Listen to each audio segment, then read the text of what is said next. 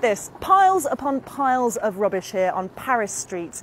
This is part of a more than 2-week protest by bin collectors, angry at President Macron's controversial pension reform. Now, burning rubbish has become a symbol of protesters' anger against their president for pushing through those pension reforms without a vote in Parliament. And just streets away from where we are now, marchers are protesting through the capital, saying that they have been ignored by their president. And all of this just a few days before the expected arrival of King Charles. We already know that some of the personnel involved in rolling out the red carpet are refusing to do so, and it's likely that the pomp and ceremony that he was supposed to be greeted with may be scaled back.